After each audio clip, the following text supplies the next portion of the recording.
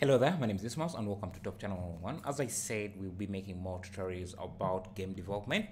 This is another tutorial series, and we're going to be using Blender and Unreal Engine to make a very simple game, at least to get you introduced to game development using Unreal Engine and Blender.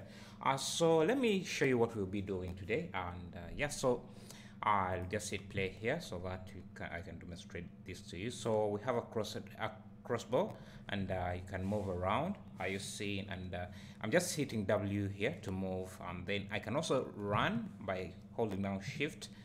So this is what we're going to do, and you can shoot arrows from this crossbow, but I haven't added that functionality of just hitting that and collapsing or falling down, but I'll be doing that later. Also, the game is a bit laggy, as you can see right now, because I'm recording this as this is also simulating the game in Unreal. So, and my computer is not that powerful, so that's why if you're seeing some lag, it's because of that. But if I don't have the screen recorder on, then it plays more than you seeing it here.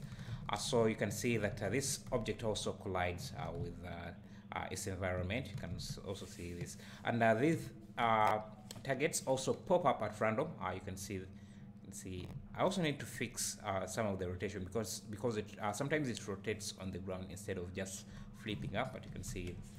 So yeah, we'll be doing this, and this is going to be a simple course introducing you to Unreal. And yeah, so let's get started.